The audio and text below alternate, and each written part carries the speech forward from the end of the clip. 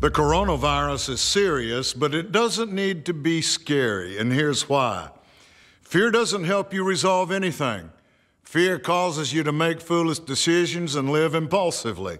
Rather than fearing what may impact you, I challenge you to choose faith. Believe that you and your family will be protected from the virus. Believe that our leaders will have wisdom in dealing with this, both scientifically and socially. Now, faith alone won't help you through this crisis.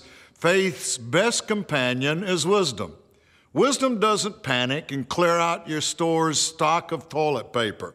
Wisdom realizes when we all work together, we can reduce any long-term impact of this crisis. I'm Hammond. This is a Winner's Minute.